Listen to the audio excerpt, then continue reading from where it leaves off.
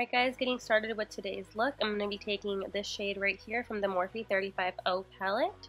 I'm going to be using this shade as my transition. As you can see from the look, it is a super blown out smoky eye with no wing liner, but the eyeshadows are all super blown out. So I'm going to use this as my first transition shade and really just blend out this product all over my outer V and my crease area. This is really going to help make everything look nice and gradient once we start adding other colors. So I'm just building up this color and building up the intensity so everything can look nicely blended.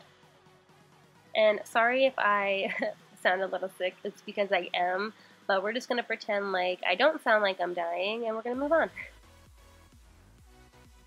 So as you can see here, the less product that I get on my brush after blending it out, I'm going to start dragging it towards my inner corner and just really have that smoky and super blended. So now taking this more of like a brick red color, I'm going to apply this on the outer V and start keeping these shadows lower to the crease, but still kind of blowing them out and sort of tapering it at the end towards my brow. Usually I don't let the eyeshadow pass my brow, but for this look I really wanted it to be super blown out. So I'm making sure that I'm bringing all the shadows out towards the end of my brow. And then here I'm taking a clean blending brush just to blend those two colors together so nothing looks muddy. Now taking this like warm chocolate brown shade, I'm going to apply this on the outer corner and lightly blend it. I'm going to be going in again with the Morphe 350 palette. I'm taking two different shades here to blend it out. I'm taking first that brick red shade and then the shade right next to it very lightly and very light pressure on the brush just to blend that color up slightly, not to bring it up too high, but you still want to have it nice and gradient with the other colors. So here I'm just blending it out as a whole. So now I'm going to be going in with the lightest shade in the palette just to highlight my brow bone. And I'm going to pack this on pretty heavy and then just blend it out so there's no harsh lines.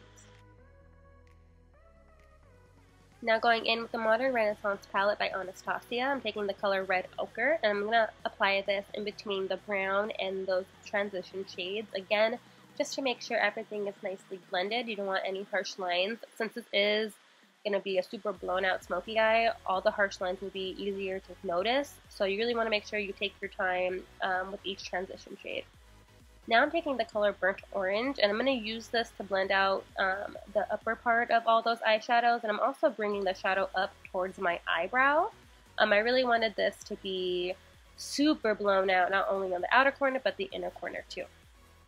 Now I'm taking the darkest brown in the Morphe 350 palette. I'm going to apply that color right on the outer V so we can kind of elongate the eye, make it look a little bit more smoky. Now taking Red Ochre and Cypress Umber from the Modern Renaissance palette, I'm going to use that to lightly blend out that brown shadow just so everything looks nice and gradient. Going back in with that warm brown shade, I'm going to use this just to add a little bit more darkness going towards my inner corner. I'm first going to blend it mostly on my outer V, and then once I have less product on the brush, I'll go ahead and drag it inwards. Now taking this lemon shade, this is from Kryloan. I'm using this because I really wanted to have a pop of color, but still like summery and spring-like. So I reached for this yellow shade and I loved how it came out. It's not like a super vibrant yellow, but it still gives you that really pretty yellow that I was wanting. And then I'm just blending that out. So I didn't want to do a winged eyeliner today. I just wanted to do like a smoky lash line. So here I'm taking the Jordana black liner and I'm tugging on the outside of my outer corner just to make sure I get in between all those little spaces on my lash line. And once I do so, I'll go in with a smudger brush and blend that out with a little bit of black and then a little bit of brown. So the black that I'm using is from Urban Decay. It's the shade Blackout, but for this you could use whatever whatever black eyeshadow you have or whatever dark brown eyeshadow you have too. The brown shadow that I'm using to blend out the black shadow is that dark brown that we just applied on the outer V. And I'm doing tapping motions and sweeping motions just so I can bring the color up a little bit so the eyelashes have something to blend into.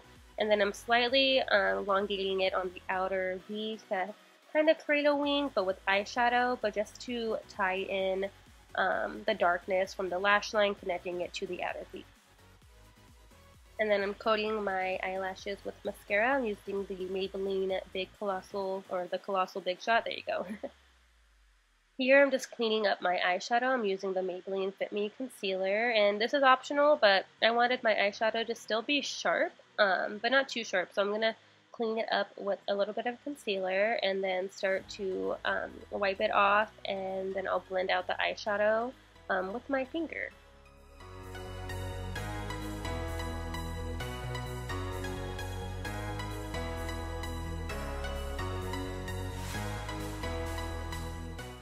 So for the lower lash line, I'm going to add an eye primer and set that like I would on my lid.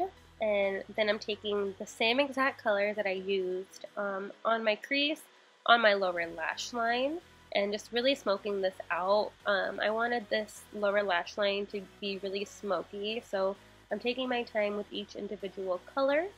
Taking all those same brown shades from both the Modern Renaissance palette and the Morphe palette, and just making sure it looks super smoky, and then adding a little bit of black just to blend it in to the outer V. On the upper lash line, we kind of want it to match the bottom.